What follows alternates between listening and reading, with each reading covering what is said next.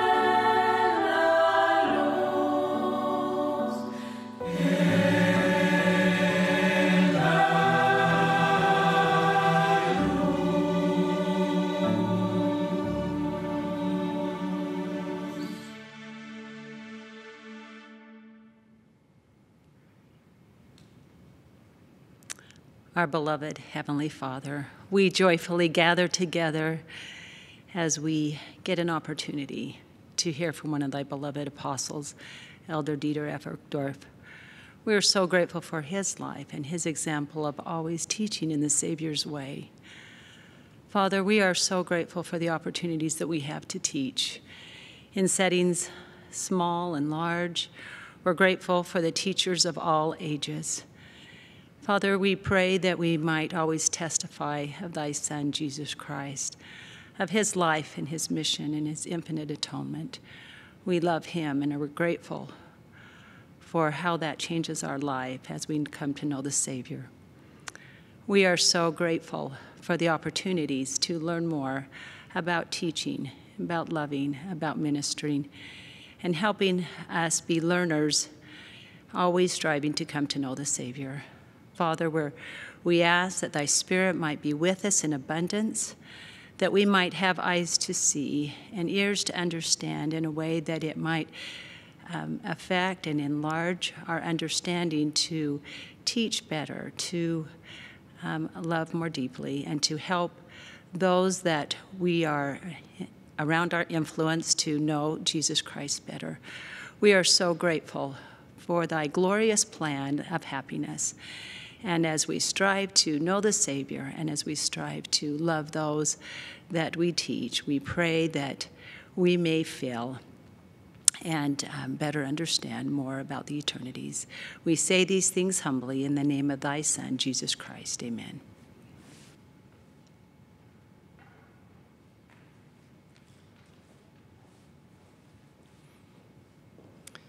Thank you for that beautiful music and that wonderful prayer.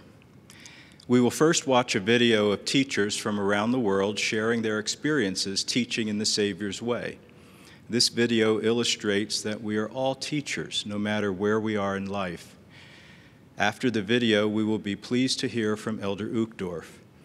Following Elder Uchtdorf's remarks, a multicultural choir from Utah will sing "How Firm a Foundation." Brother Mark L. Pace will then offer the closing prayer. Elder Dieter F. Uchtdorf was called to the Quorum of the 12 Apostles on October 2nd, 2004. He was the first apostle ordained in the 21st century. He served for 10 years in the First Presidency and has served as a general authority since 1994. He and his wife Harriet grew up in Germany. They have 2 children, 6 grandchildren, and 6 great-grandchildren. Sister Corbett and I have long sustained Elder Uchtdorf and deeply admire him and Sister Uchtdorf. We have been inspired by their enthusiasm and the joy of the gospel they radiate. Since his assignment as chairman of the Priesthood and Family Executive Council, I have had the privilege of working more closely with Elder Uchtdorf and witnessing how the Lord guides his servants and uses their substantial talents and gifts. Elder Uchtdorf, thank you for your Christ-like love and leadership. We look forward to receiving your message following the video. Elder Uchtdorf.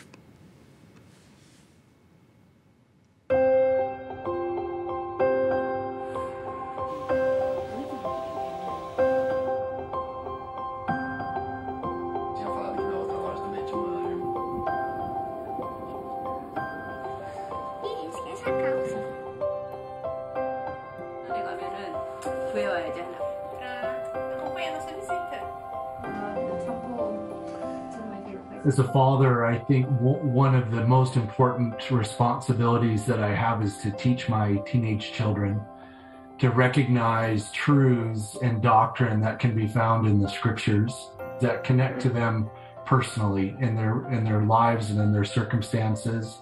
And that's been a really important learning lesson for me, to be aware of the Spirit and to connect to them, to be aware of their needs, but more importantly, help them to discover a love of the scriptures and understand that the doctrine can relate to their lives. Eu sou uma professora do seminário do Brasil. Quando eu comecei a ensinar o seminário, eu queria muito ser uma boa professora. Eu queria muito que os meus alunos aprendessem tudo que eu estava ensinando. Então eu pensava em diferentes maneiras de ensinar, leitura, alguns vídeos, fazia jogos. E uma vez um aluno fez a oração de abertura e ele pediu para que ele pudesse sentir o Espírito durante a aula. E eu sei o quanto isso é tão óbvio, né? Nós ouvimos isso toda hora. Mas naquele momento, aquela oração mudou meu coração. E eu pensei, é isso que meus alunos precisam.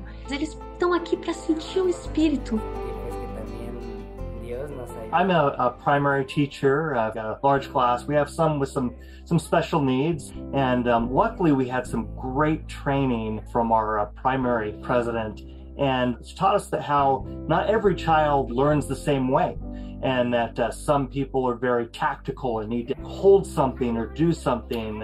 Some people really need to learn visually and things like that. And so we, as the three brethren in the class, really tried to pray about it and then think about how we could get from where our children were just either climbing over each other or out the window to something that where they could really learn about the Savior and learn about things that would help them to be involved and engaged in the classroom. And we have just had a great experience with these children to be able to really have some engaging lessons. Eu sou do Brasil e eu sou professor do Instituto. Dia, numa aula do Instituto, durante a pandemia, nós tivemos que fazer as aulas online.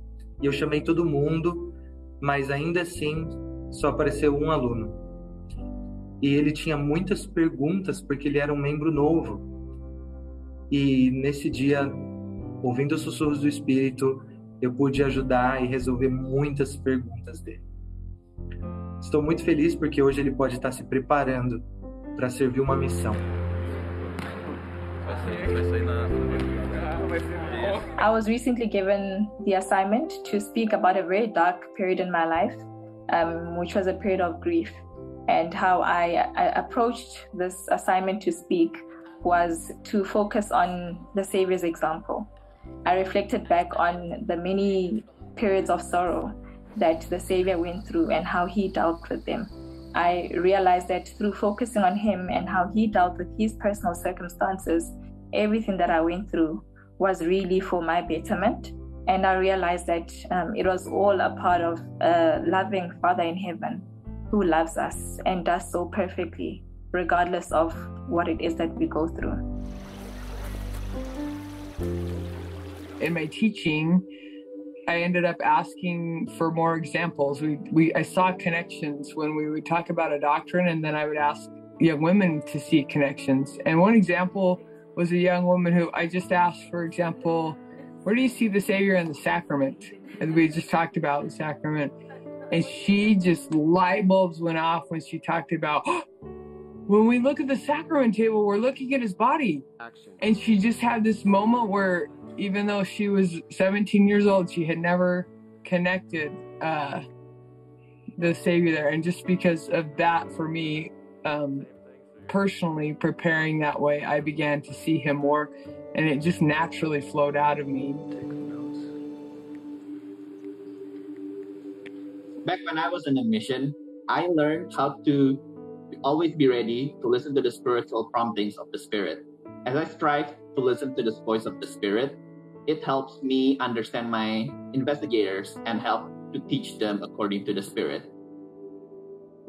Como hermana ministrante, al orar por nombre por cada una de las hermanas a las que debo ministrar, puedo sentir un mayor amor hacia ellas y también puedo sentir el amor que el Salvador tiene.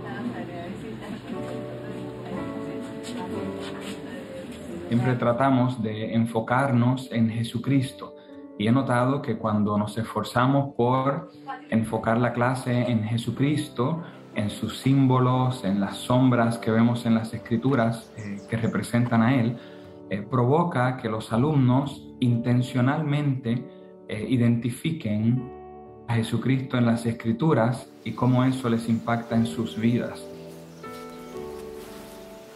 We have two older daughters that participate a lot in our study of Come Follow Me, but our third daughter was kind of shy and wasn't sharing much. I saw during the week that she was making drawings of what we were discussing, and I thought it would be a wonderful way to help her feel like she could contribute. So I invited her to share with us those drawings, and every week she'd have new drawings of all the things we were discussing, and then she started sharing her testimony together with those drawings and writing them down. And it was a wonderful way to help her feel like she was valued and she can contribute in the things we were discussing, and definitely helped us all to develop our testimonies. El Salvador nos enseñó a amar a todos nuestros estudiantes, a todos nuestros alumnos. Entonces, me gusta mucho interesarme por sus especialidades, por sus actividades fuera de la iglesia. Me gusta mucho también interesarme cuándo son sus fechas de cumpleaños, aprenderme bien sus nombres para poder dirigirme a ellos como las personas especiales que son, como hijos especiales de nuestro Padre Celestial. Me preocupo por ellos. Si uno de ellos no asiste a la clase, yo le localizo personalmente y siempre estoy al pendiente de cada uno de ellos. As a bishop, I work a lot with youth, and I believe the best way to help them is by focusing on Jesus Christ. And I do that by using the personal development program that is designed for the youth. I have one young man who was not attending seminary, and I thought that helping him to understand the need to become like Jesus would definitely help him. So we organized an activity on the personal development, and after that activity, he comes to attend seminary regularly. So I understand that if we want youth to grow spiritually and temporally, we can help them to focus on becoming like Jesus. Hola, yo soy un maestro de la primaria, enseño a niños, soy de Guatemala. Todos son distintos y algunos de ellos algunas veces están muy hiperactivos y puedo sentir cómo Jesucristo desea enseñarles a cada uno de manera especial para ellos. Y yo recuerdo un momento en el cual uno de los niños estaba muy inquieto, realmente era un niño con mucha energía, y poder invitarlo a él a ser mi asistente dentro de la clase. Entonces, esa energía la aproveché para poder enseñarle a los demás niños. Y de esa manera yo sé que Jesucristo con cada uno de nosotros, Él nos enseña de maneras específicas para que nosotros podamos aprender. Yo testifico que Jesucristo y nuestro Padre Celestial nos ama a cada uno de nosotros y lo podemos sentir cuando compartimos su evangelio.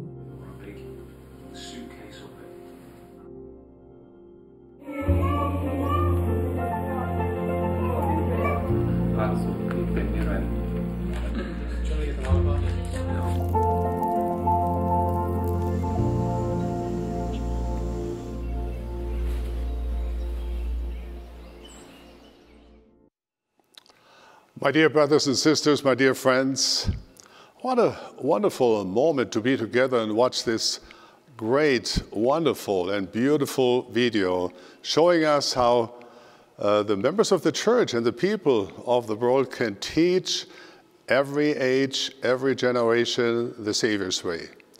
Well, my dear friends, I'm so grateful to be among my favorite people today, teachers. Past, present, and future. Since all are teachers in one form or another, I should think my group of favorite people is quite inclusive. I love teachers. I love being around them. I love and owe more than I ever can repay to teachers in my life. Scholars have been studying what makes an excellent teacher for hundreds of years and have extensively proposed, promoted, and published their theories as to what makes a successful learning experience. We are all blessed to learn from the greatest teacher of all time, Jesus Christ. Over the better part of the past 2,000 years, I don't suppose there has passed a single second when somewhere in the world his teachings were not treasured, studied, pondered, repeated, and modeled. And is that not the goal of all teachers? To make a lasting difference for good?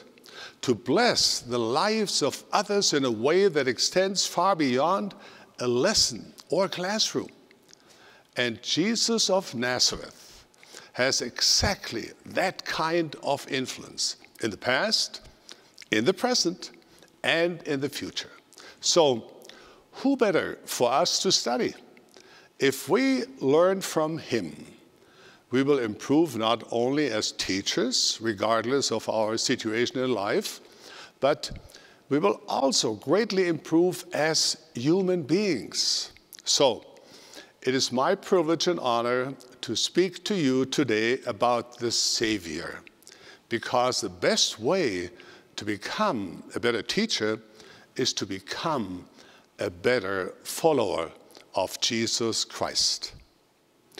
When I was an airline pilot, each time I settled into the captain's seat, I had one major goal: getting myself, my crew, and my passengers safely to our destination.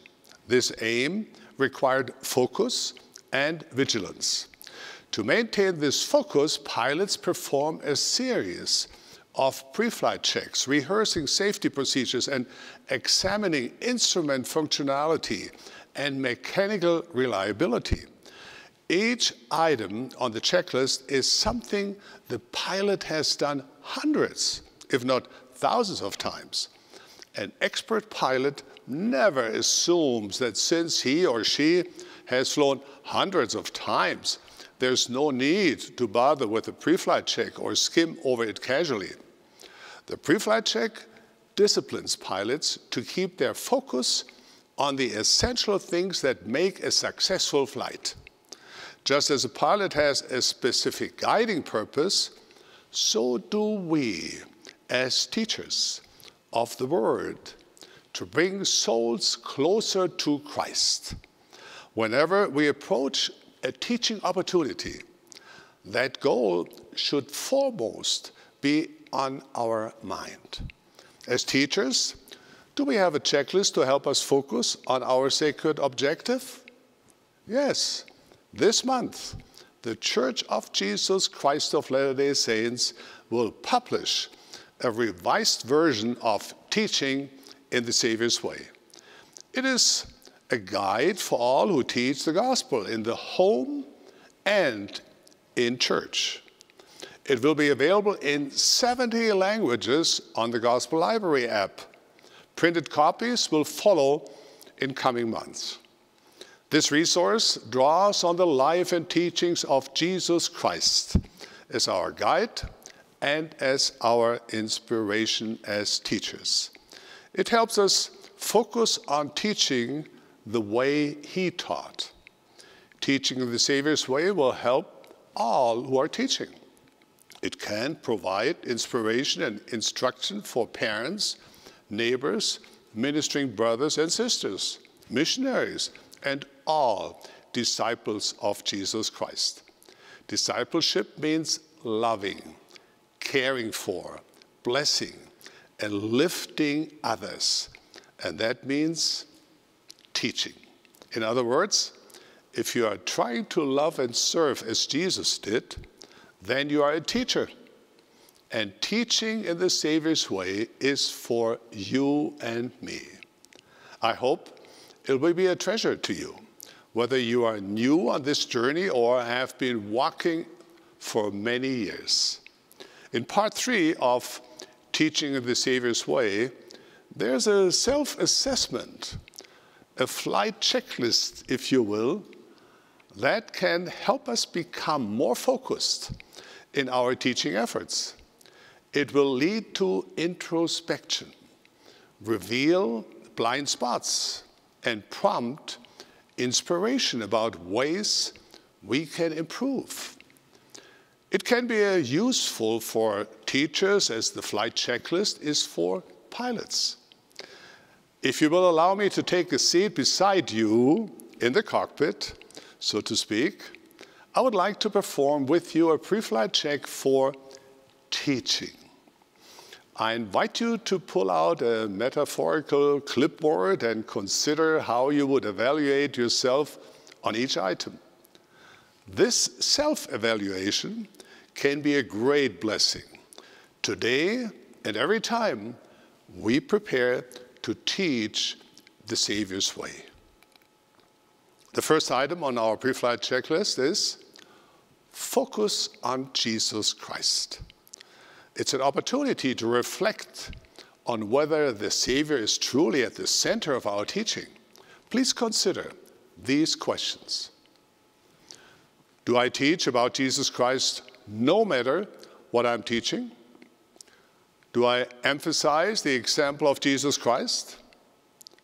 Do I help learners recognize the Lord's love, power, and mercy in their lives?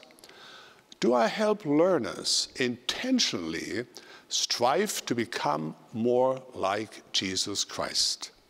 These are profound questions.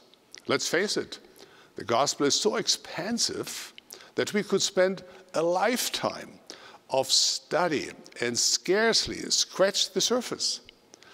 Imagine painting a target as tall and wide as the side of a gigantic wooden building that could represent the breadth of the gospel. We all have our favorite gospel hobbies, things that interest us, periods of history, church programs, structural topics, or even single verses of Scripture. And we might be tempted to mainly focus on these favorite topics of ours.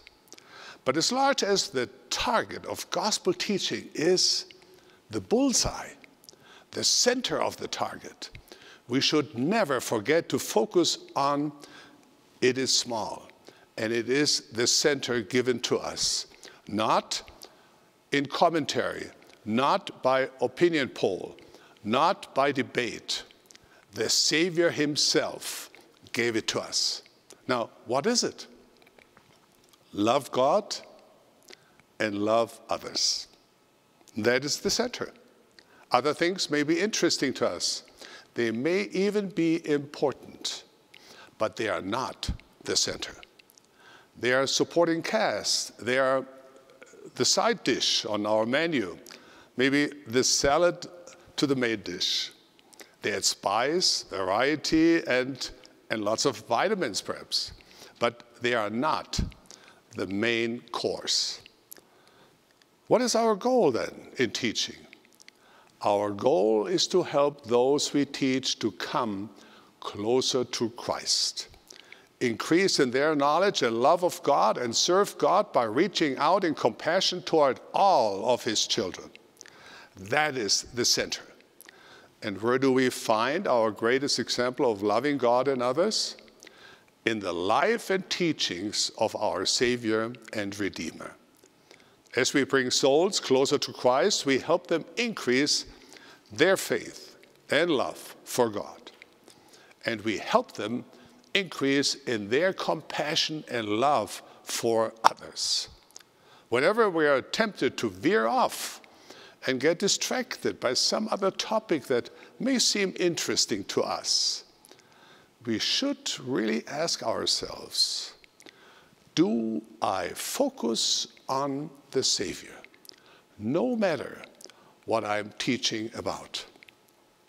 Is what I'm teaching helping others to grow in their love for God and to show that love by loving and serving and by applying the Savior's teachings in our lives? As teachers, we may speak with the tongues of angels. We may entertain, delight, amuse, astound. But if we have failed in keeping our focus on Jesus Christ, we have missed the mark. And our teaching is only a shadow of what it ought to be. Always keep the focus on our Savior and Redeemer, Jesus Christ. The second checklist category is love those you teach. This checklist category allows us to reflect on our own motives as teachers. And it reminds us to keep our hearts centered on loving and valuing those we teach. Here are some questions to consider. Do I strive to see learners the way the Savior sees them? Do I seek to know those I teach, to understand their circumstances, needs, and strengths? Do I pray for learners by name? Do I create a safe environment where all are respected and know their contributions are valued?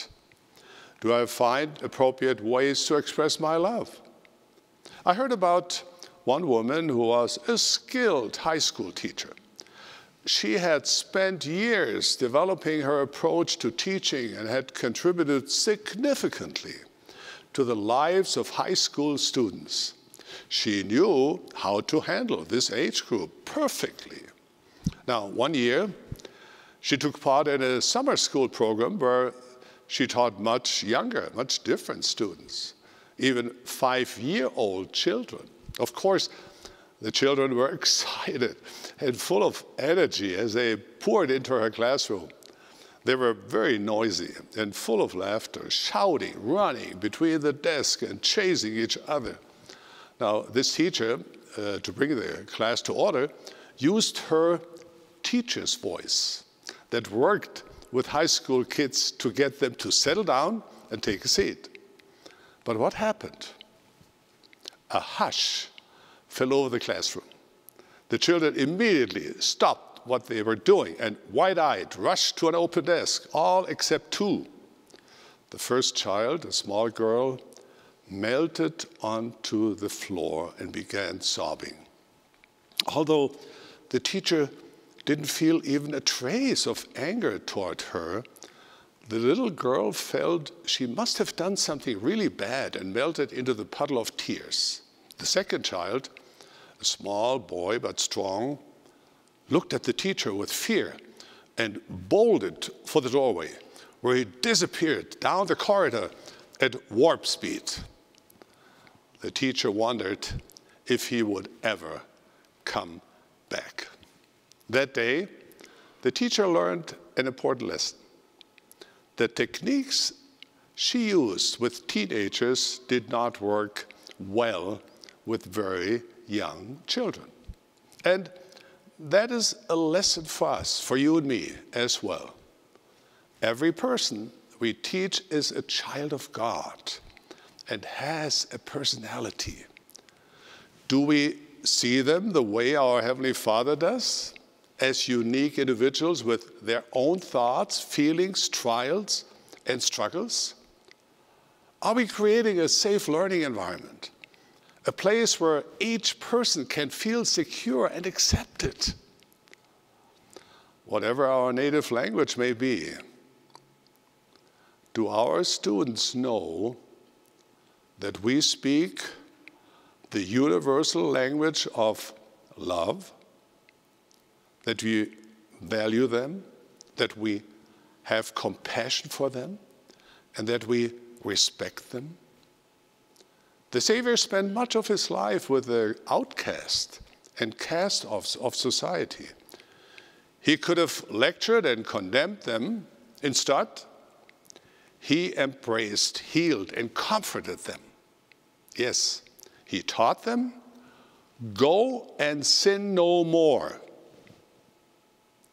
But to the sick, the sinners, and the disabled, he spoke and acted out of love, compassion, and respect.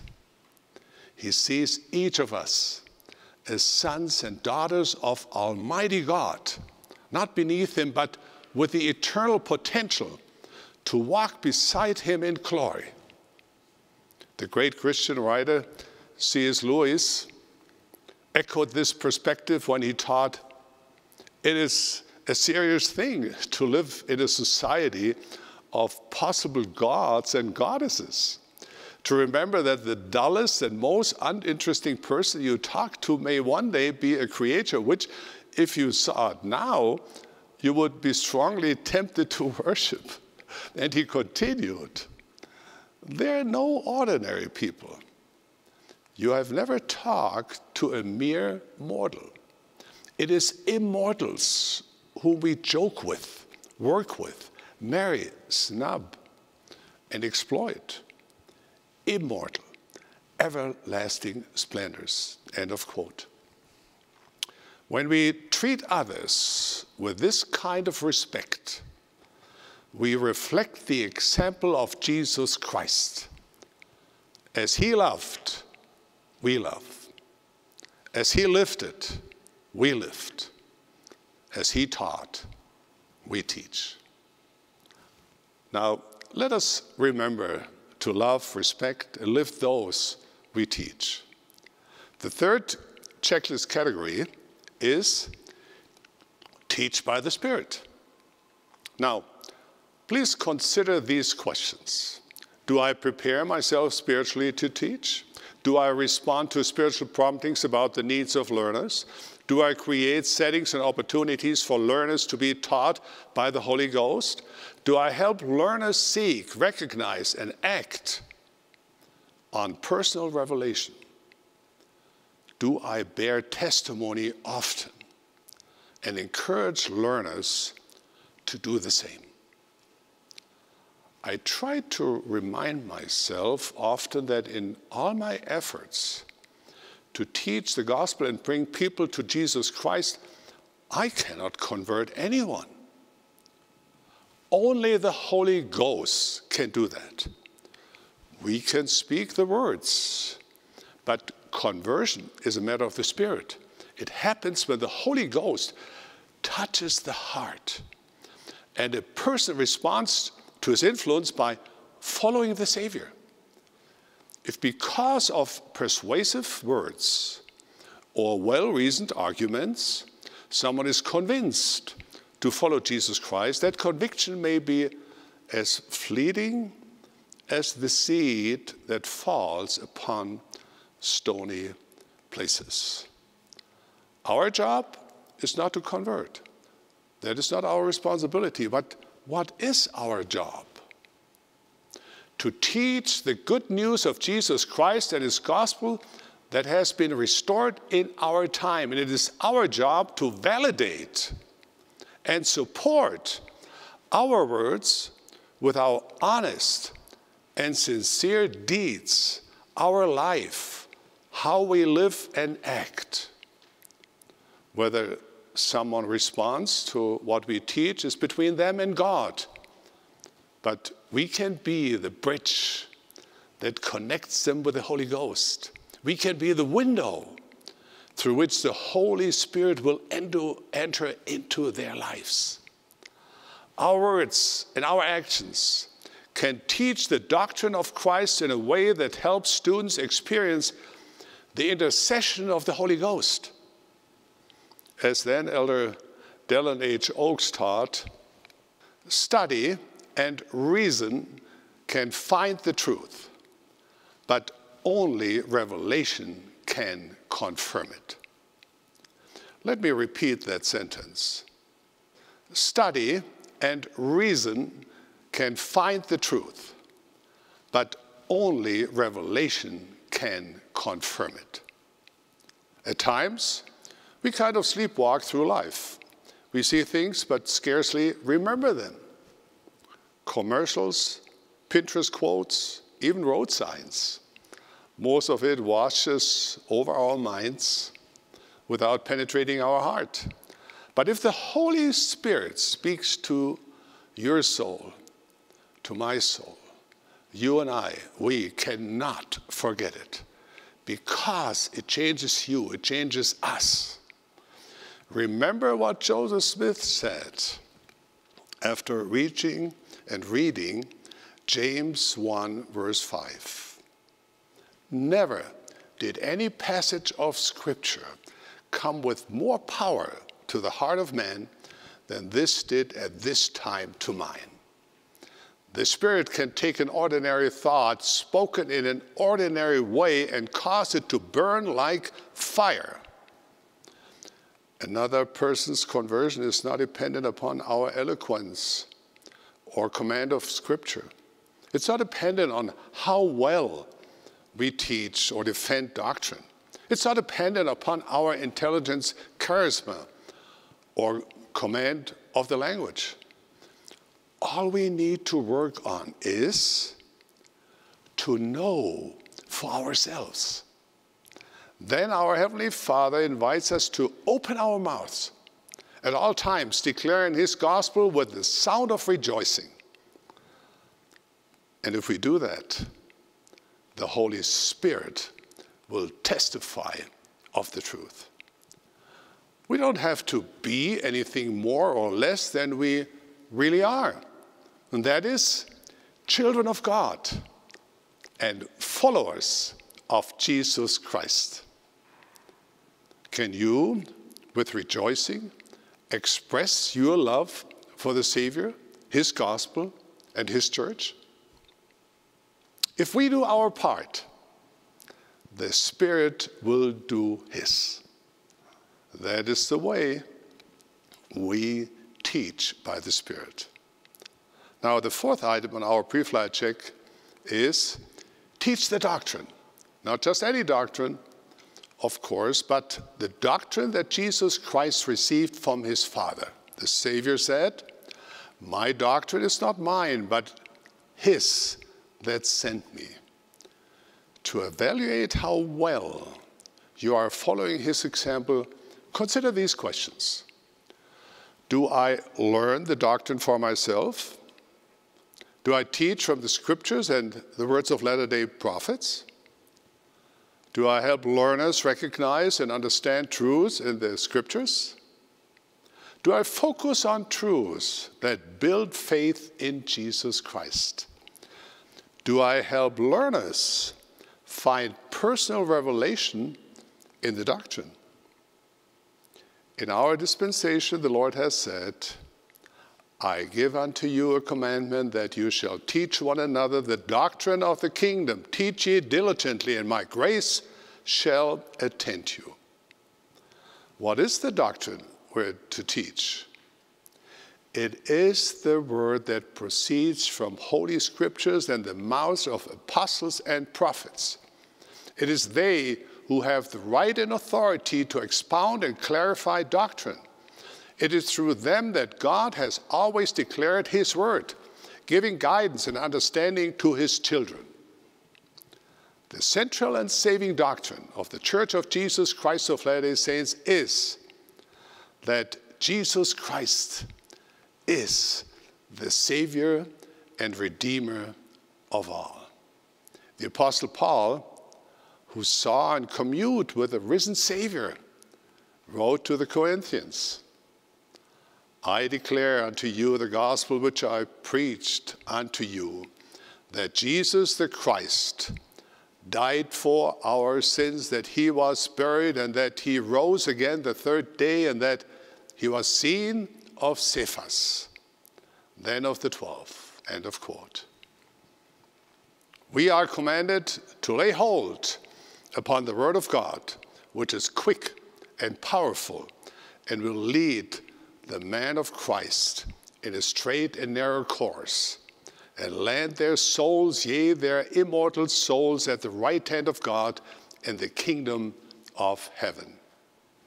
As teachers, we must not be ashamed of the gospel of Jesus Christ. Rather, we must joyfully raise our voices in teaching his doctrine, even when it may seem a stumbling block to some and foolishness to others. For it is the power of God unto salvation to every one that believeth. Now, the final item on our pre-flight checklist is invite diligent learning. This item is a reminder that the diligent teaching we do is only half of the equation.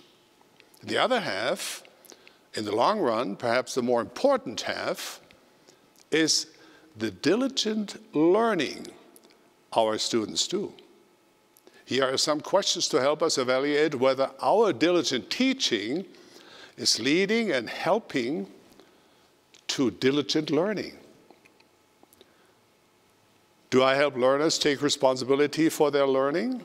Do I encourage learners to study the gospel daily? Do I encourage learners to share the truth they are learning? Do I invite learners to live what they are learning? Our spirits need constant nourishment so we can become the beings of light and glory God created us to become. when we study and ponder the words of the prophets of God. We drink of living water and feast upon the word of Christ. It is not enough merely to read the words. We need to hearken unto them. We need to ponder and internalize them. To paraphrase a proverb, teach a man the gospel and you have blessed him for a day.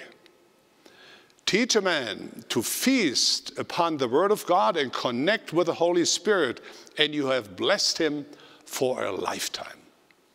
It is through this process of inspiration and personal revelation that we build our lives on the rock of our Redeemer. It is then that the gospel of Jesus Christ can become an anchor of the soul. Teaching the gospel is important. Teaching others to immerse themselves in prayer, seek the Spirit, and apply what they have learned is at least equally important. Now, my dear brothers and sisters, my beloved friends, dear and precious teachers, and you are all teachers, we all are teachers. Thank you for your faithfulness and for your desires to do good. Thank you for the many hours you spent preparing, ministering to, and teaching others about the gospel joyfully. I invite you to study the new guide, Teaching in the Saviour's Way, and use this self-evaluation to remind you of your purpose. By laying hold upon the Word of God and teaching others to do the same, by teaching in the Saviour's way, we show our love for God and for our fellow men and fellow human beings. And as we walk that straight and narrow course, we take part in that holiest of callings to lead our own immortal souls and the souls of others toward the right hand of God in the kingdom of heaven, to sit down with Abraham and Isaac and with Jacob and with all our holy fathers to go no more out. May God bless you, my fellow teachers, my dear friends, my fellow servants, for your sincere labors to teach in the Savior's name, in the holy name of the greatest teacher of all time, in the name of our Master, in the name of Jesus Christ. Amen.